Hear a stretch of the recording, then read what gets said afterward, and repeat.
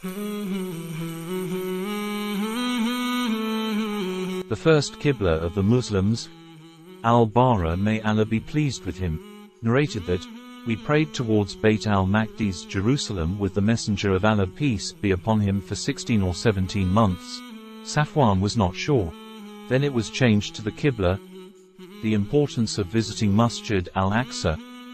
Abu Hurairah, may Allah be pleased with him, relates that the Prophet, peace be upon him, said, "Do not undertake a journey to visit any mosque, but three: this mosque of mine, the mosque of Al-Haram, and the mosque of Aqsa, the second house of Allah on earth." Abu Dar, may Allah be pleased with him, reported that he asked the Prophet, peace be upon him, "O Messenger of Allah, which mosque was first built on the surface of the earth?"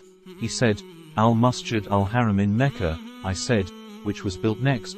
He replied, "The mosque of Al-Aqsa in Jerusalem." I said, "What was the period of construction between the two?" He said, 40 years. He added, "Wherever you may be, and the prayer time becomes due, perform the prayer there. For the best thing is to do so, that is to offer the prayers in time." The importance of donating to Masjid al-Aqsa. Maymunah bint Sa'd, may Allah be pleased with him, relates that she asked the Prophet, peace be upon him, "O Messenger of Allah, tell us the legal injunction about visiting Bayt al-Maqdis." The Messenger of Allah said, "Go and pray there." All the cities at that time were affected by war. If you cannot visit it and pray there, then send some oil to be used in the lamps. Isa bin Maryam killing the Dajjal. Mujami bin Jarir al-Ansari said, "I heard the Messenger of Allah, peace be upon him, saying, Isa bin Maryam will kill the Dajjal at the gate of Lud." The station of Al-Isra and Al-Miraj, the miraculous journey of Prophet Muhammad, peace be upon him.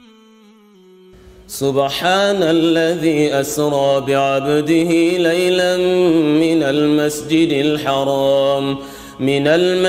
الحرام إلى المسجد الأقصى الذي باركنا حوله لنريه من آياتنا إنه هو السميع البصير. Exalted is he who took his servant by night from Al-Masjid al-Haram to Al-Masjid al-Aqsa, whose surroundings we have blessed, to show him of our signs. Indeed, he is the hearing, the seeing. The place where hundreds of messengers of Allah are buried. A place where miracles were shown by Allah's wall. A place that Allah himself calls a blessed place. Masjid al-Aqsa, mentioned by name in the glorious Quran. We need to understand our responsibilities regarding safeguarding Masjid al-Aqsa, which is in great danger of being demolished by Israel.